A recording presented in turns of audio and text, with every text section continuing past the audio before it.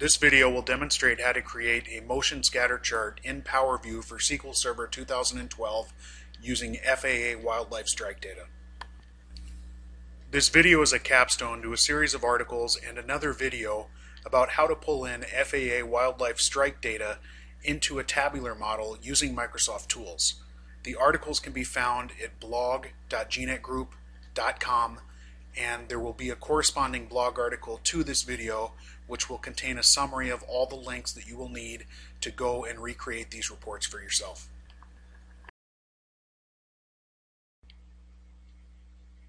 The Excel workbook, which contains the FAA wildlife strike data dashboards, which were created with the PowerPivot data model, can be uploaded to SharePoint and can be available in the PowerPivot gallery. In the gallery, you can browse the different dashboards which were created in the carousel viewing mode, or you can actually open up those dashboards as web-enabled dashboards. So although this still looks like an Excel worksheet and works like an Excel worksheet in many ways, it's actually a web-enabled dashboard inside of Internet Explorer. You can see that the filters still work on the dashboard, and you essentially have a functional dashboard which can be shared with different team members in an organization. Additionally, in SQL Server 2012, there is a new type of tool available, which is the focus of this video, which is called PowerView. So we'll go ahead and hit Create PowerView Report, and what this will do is take that tabular data model, which we created with PowerPivot, and it will pull it into a new type of dashboarding and reporting tool. So let's go ahead and select our first measure for the report. To start off, we'll select incidents, and this is a count of the number of incidents that happened.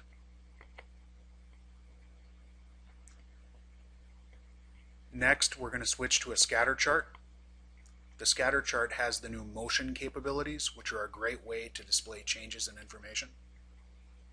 And we'll drag that down and expand it.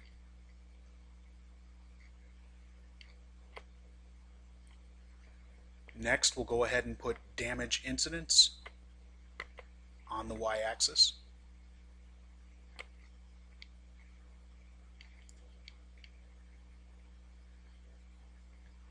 And we'll put average cost of repairs as the value which will determine the size of the bubbles on the scatter chart. Next, we'll select a dimensional attribute, aircraft mass, as the determining factor for what separates the bubbles from one another, down here in the details category. Now you can see that we clearly have a scatter chart where we have different bubbles separated by how large the aircrafts were, and it's looking at, on the y-axis, the chances of damage occurring. So out of all of the different incidents that happened, what percentage of the time was there damage? And then on the x-axis, we have the actual number of incidents. Now we'll go ahead and add months to this category, and what we'll do is we'll just add the actual calendar months. So it's just January through December, but January will be January for the last 20 plus years. That way we have a very nice sample size to work with on the chart. We'll add that down here to the play axis.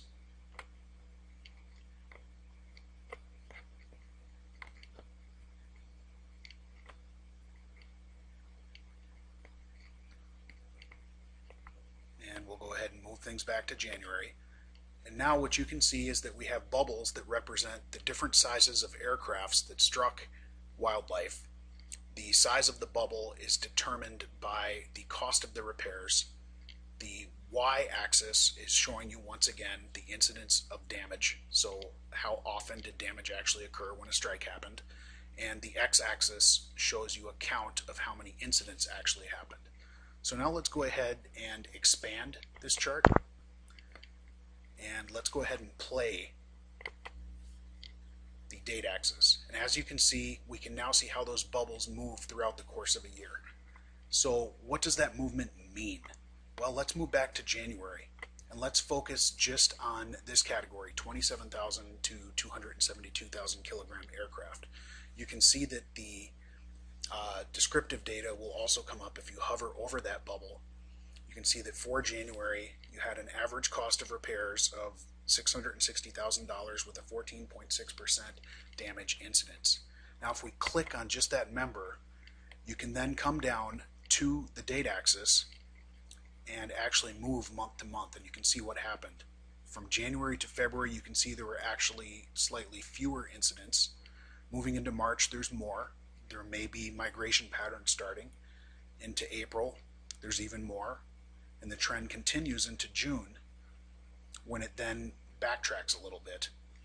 Then once again, you can see that things increase, and as you get into the fall, that's where the greatest number of incidents tend to happen for that size aircraft. Moving into winter, there's once again a dramatic decrease. So by using these scatter charts, you can not only visualize three different metrics against one another, but you can add that time axis in order to see how those three different metrics are changing over time. It gives you a way to visually, comprehensively understand how these different factors are interacting with one another on this particular chart. So let's move to another example. So looking at the small aircraft, which appear to have the highest incidence of damage. Let's move back to January. And as you can see, moving through the year, the damage incidence actually increases, but the total number of incidents isn't that high.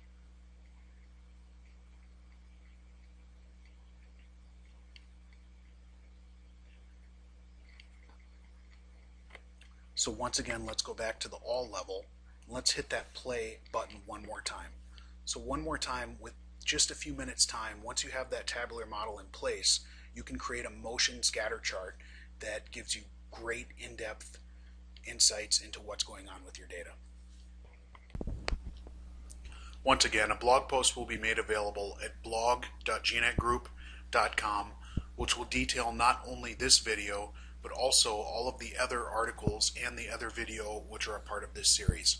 The date on that blog article will be June 18th, 2012.